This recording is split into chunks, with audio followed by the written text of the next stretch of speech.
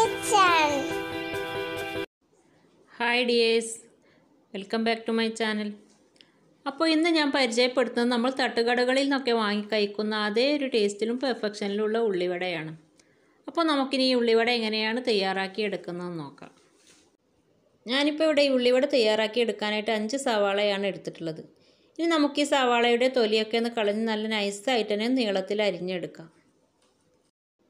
പിന്നെ നമ്മൾ ഈ ഉള്ളിവടയിലേക്കുള്ള സവാള അരിഞ്ഞെടുക്കുമ്പോൾ നല്ല നീളത്തിൽ നൈസായിട്ട് തന്നെ അരിഞ്ഞെടുക്കുക. അപ്പോൾ ആയിരിക്കും ഈ ഉള്ളിവട കാണാനൊരു ഭംഗിയും അതേപോലെ തന്നെ കഴിക്കാൻ കൂടുതൽ ടേസ്റ്റും ഉണ്ടാവുക. പിന്നെ ഈ സവാള നല്ല നൈസായിട്ട് നീളത്തിൽ അരിഞ്ഞെടുക്കുമ്പോഴായിരിക്കും നമുക്ക് നല്ല മൊരിഞ്ഞ ഉള്ളിവട ഉണ്ടാക്കിയെടുക്കാനും പറ്റുക. ഇനി ഇതിലേക്ക് നമുക്ക് നല്ല നൈസായിട്ട് അരിഞ്ഞെടുത്ത 1 ടേബിൾ സ്പൂൺ പച്ചമുളക് ചേർത്ത് കൊടുക്കാം. പിന്നെ പച്ചമുളകൊക്കെ നമുക്ക് ഓരോരുത്തരുടെയും ടേസ്റ്റിനനുസരിച്ചിട്ടും പച്ചമുളകിൻ്റെ എരിവിനനുസരിച്ചിട്ടും ചേർത്ത് കൊടുക്കാം. പിന്നെ നമ്മൾ ഈ ഉള്ളിവട കഴിക്കുന്ന സമയത്ത് എരിവ് കൂടുതലായിട്ട് തോന്നാതിരിക്കാനാണ് പച്ചമുളക് നല്ല നൈസായിട്ട് അരിഞ്ഞ് ചേർക്കുന്നത്.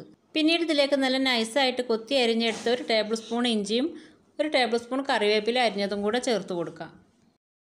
ശേഷം നമുക്കിതിലേക്ക് 1/4 ടീസ്പൂൺ കാശ്മീരി മുളക് പൊടിയും 1/2 ടീസ്പൂൺ മഞ്ഞൾപ്പൊടിയും ആവശ്യത്തിന് ഉപ്പും കൂടെ ചേർത്ത് കൊടുക്കാം. ഉള്ളിവടക്ക് ഒരു കളർ കിട്ടാൻ വേണ്ടിയിട്ടാണ് കാശ്മീരി മുളക് പൊടി ചേർത്ത് കൊടുക്കുന്നത്. പിന്നെ ഉപ്പിൻ്റെ അളവ് ഒട്ടും കൂടി പോവാതിരിക്കാനും ശ്രദ്ധിക്കുക. ഇനി ഇതിലേക്ക് നമുക്ക് 1/2 കപ്പ് കടലമാവും 1 ടേബിൾ സ്പൂൺ അരിപ്പൊടിയും കൂടെ നന്നായിട്ട് മിക്സ് ചെയ്തെടുക്കാം.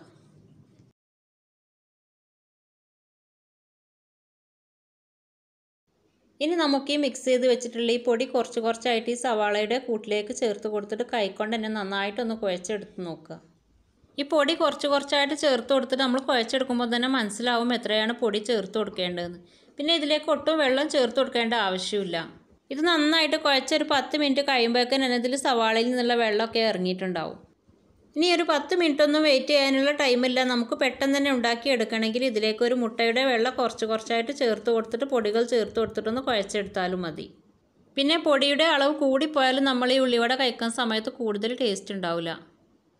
പിന്നെ ഈ സവാള തമ്മിൽ ഒട്ടിപ്പിടിക്കുന്ന ആ ഒരു പരുവത്തിലായി കിട്ടിയാൽ മതി നമുക്ക് ഈ ഉള്ളിവടയുടെ കൂട്ട്.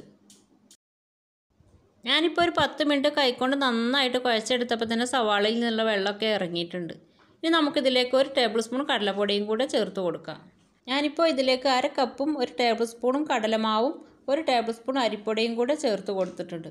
അപ്പോൾ നിങ്ങളെടുക്കുന്ന സവാളയുടെ വലിപ്പത്തിനനുസരിച്ചിട്ട് നിങ്ങളുടെ പൊടിയുടെ അളവിലും മാറ്റം വരാവുന്നതാണ്. ഇപ്പോൾ നമ്മുടെ ഉള്ളിവടയുടെ കൂട്ട് ഇവിടെ റെഡി ആയിട്ടുണ്ട്. ഇനി നമുക്കിത് റെസ്റ്റ് ചെയ്യാൻ വെക്കേണ്ട ആവശ്യമൊന്നുമില്ല, ഫ്രൈ ചെയ്തെടുക്കാം. ഇനി ഇത് ഫ്രൈ ചെയ്തെടുക്കാനായിട്ട് ഒരു പാൻ സ്റ്റൗവിലേക്ക് വെച്ചിട്ട് ഇതിലേക്ക് ആവശ്യത്തിന് വേണ്ട ഓയിൽ ഒഴിച്ച് കൊടുക്കാം. പിന്നെ ഈ ഉള്ളിവട എന്ന് പറയുന്നത് പ്രത്യേക ഒരു ഷേപ്പുള്ളൊരു സാധനമൊന്നുമല്ല. അതുകൊണ്ട് തന്നെ നമുക്ക് ഈ ഓയിൽ ചൂടായിട്ട് വരുമ്പോൾ കൈക്കൊണ്ട് തന്നെ കുറച്ചായിട്ട് ഇതിലേക്ക് ഇട്ട് കൊടുക്കാം. ഇനി ഫ്ലെയിം മീഡിയം ടു ലോ ഫ്ലെയിമിലിട്ടിട്ട് എല്ലാ ഭാഗവും ബ്രൗൺ കളറായി വരുന്നത് വരെ തിരിച്ചും മറിച്ചും ഇട്ട് നമുക്ക് ഫ്രൈ ചെയ്തെടുക്കാം. ഇപ്പോൾ എല്ലാ സൈഡും നല്ല ബ്രൗൺ കളറായി വന്നിട്ടുണ്ട്. ഇനി നമുക്കിത് ഈ ഓയിലിൽ നിന്നും മാറ്റാം. നമുക്കിനി ബാക്കിയുള്ളതും ഇതേപോലെ ഫ്രൈ ചെയ്തെടുക്കാം.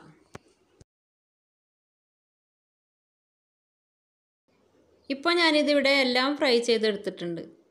ഇത് മൊത്തത്തിലൊന്നുമില്ല, ഇടയ്ക്ക് കുട്ടികളെടുത്ത് കഴിക്കുന്നുണ്ടായിരുന്നു. ഇപ്പോൾ നല്ല ക്രിസ്പി ആയിട്ടുള്ള നല്ല നാടൻ ഉള്ളിവട ഇവിടെ റെഡി ആയിട്ടുണ്ട്. അപ്പോൾ ഈ റെസിപ്പി എല്ലാവരും എന്തായാലും ഒന്ന് ട്രൈ ചെയ്ത് നോക്കുക. പിന്നെ എന്തെങ്കിലും ഫീഡ്ബാക്സ് ഒക്കെ ഉണ്ടെങ്കിൽ താഴെ കമൻറ്റ് ബോക്സിൽ അറിയിക്കുക. പിന്നെ വീഡിയോ ഇഷ്ടമായിട്ടുണ്ടെങ്കിൽ ലൈക്ക് ചെയ്യുക, ഷെയർ ചെയ്യുക. പിന്നെ ഇനിയും എൻ്റെ ഈ ഒരു ചാനൽ സബ്സ്ക്രൈബ് ചെയ്തിട്ടില്ലെങ്കിൽ പ്ലീസ് ഒന്ന് സബ്സ്ക്രൈബ് ചെയ്തേക്കണേ.